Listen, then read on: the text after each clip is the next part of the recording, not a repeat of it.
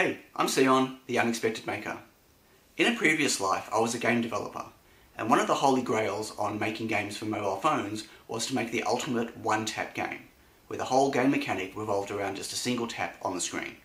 So when I started playing with Arduinos and microcontrollers, of course I wanted to build a game, and I wanted to see if I could make a one-tap microcontroller-based game. And I did that a year and a half ago, and my kids loved it, and then it got put on the shelf and I didn't touch it. Until now. I thought I'd resurrect it and build it and make a video on how to make it, supply the code, put together a Hackster IO project, and let other people share the fun of Pixel Chaser, the game. Okay, well, I'm going to build this with a Nano, just because it seems to be a board that a lot of people have, so it should be quite accessible. You can use any microcontroller. We need a ring. It doesn't have to be a ring, it could be a strip, it'll work the same way, but a ring is kind of fun, of Neopixels. These are just WS2812s, and there are 24 in the ring. 24 is what I had on hand. The smaller the ring, the harder the game, and I've just got the power, ground, and the data in soldered up to the back. Okay, what else do we need? A breadboard, because this is just going to be a breadboard project. I might make it a bit sturdier and put it on a proto board at some point. We're going to need a button. We're going to need a 10K resistor. You can see it just there. And we're going to need some breadboard wires. That's really it. It's a fairly simple build. Let's get going. Whoop. Now let's start off with the breadboard. We'll get the Nano and we'll put that on. Just get it right to the edge. Okay, and we're going to want the button on, and we want the button to be as far away from all the wiring as possible, so it's easy to get to. So I'm going to stick it down the end just here. Got a nice blue cap on the button. Blue is my favourite colour.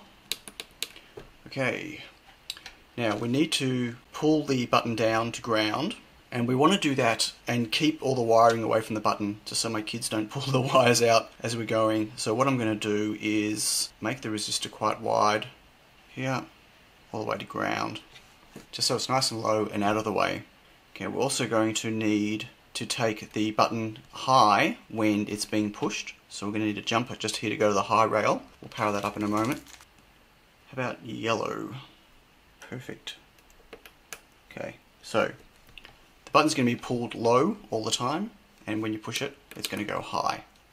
And we need the resistor there so we don't just have a short with power going straight to the ground.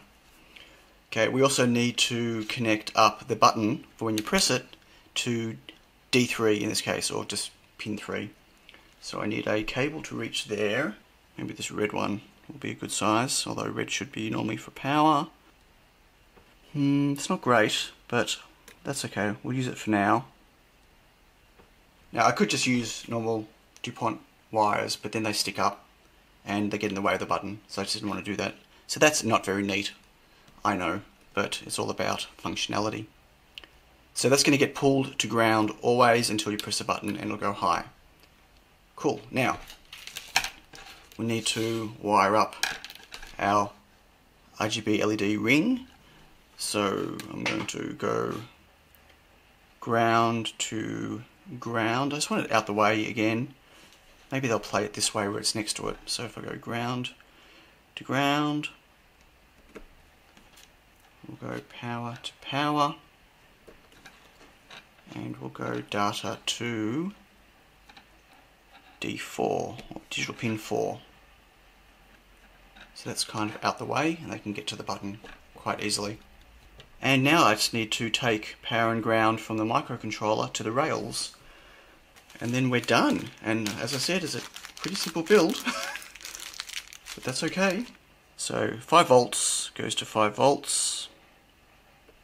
And I could probably get away with an orange one for the ground.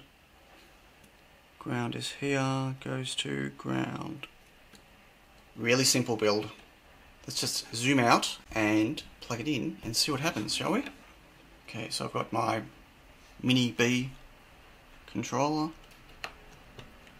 Does it power up? It does. So, there's a time delay before it starts.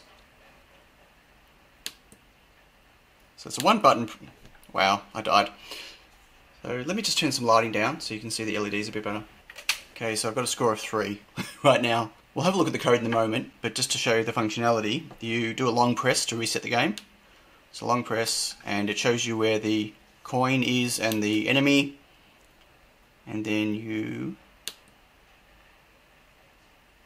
try to get the yellow without touching the red. Whoa! And so my best score is shown in yellow. A bit hard to see that that's yellow with the lighting. And if my last score was less than my best score, it'll show that portion of it in red. So I'll do a reset again. Let's see how well I can go. Got stage fright doing this on video.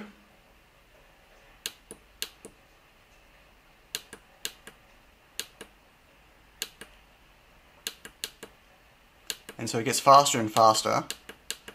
Whoa. Get a bit tentative. Oh. Damn. There you go. So obviously if your high score is higher than what the ring can show, well, yep, it doesn't lap or anything. I could probably change the code to do that.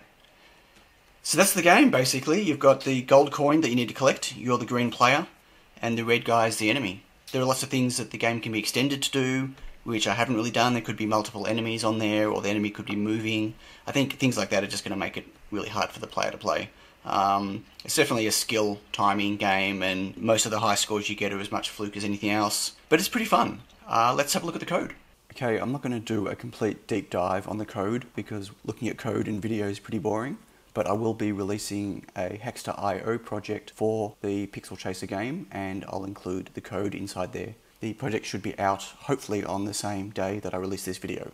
The code itself is using the Adafruit Neopixel library and the one button library. Both of those are available in Library Manager. We're just setting up the pins for the pixels and the buttons, initializing the number of pixels. There's a whole bunch of variables here. I'm not going to go through and explain what each one is. It's pretty straightforward once you look through the code down below. I'm assigning a single click and a long click to the button. Turning on the pixels, setting the brightness to 20. You can make them as bright as you want, but obviously the brighter they are, the more power they take. The loop's pretty simple. We just tick the button every cycle. If there's a game over state, don't do anything else. Otherwise, we call set level every frame, which we'll have a look at in a moment. There's a 2-second pause at the start, so the player doesn't start moving straight away. Display player basically does the whole game logic in here. Ooh, logics, should be logic. And at the end we show the pixels. So there's a clear level which sets everything to black. The best score method goes through and does a yellow animation for the current score, and then if your last score was less than the best score, it shows it in red as well. The game over state basically does 2 animations. From the point where the enemy was, it animates out 2 circular rings, and then it waits half a second, and then it animates black rings to clear them, and then it shows the best score. The setup level basically runs every cycle and does nothing if either of the enemy or the coin has already been set on the level. But if there's no enemy in the level, it goes through and picks a position for the enemy. If there's no coin in the level because the player's picked up a coin, it finds a new place and places a new coin. And then it updates the position of these 2. Display play is where all the logic happens. It's running through and only runs every play speed loop. So it's not running at 60 frames a second. It'll get faster as the play gets faster. The actual player pixel has a trail behind it, and so the next 2 sections here are just to do the trail. The player then gets moved by its player direction. Remember, it's a 1-button game, so when you hit the button, the player direction just changes to +1 or -1.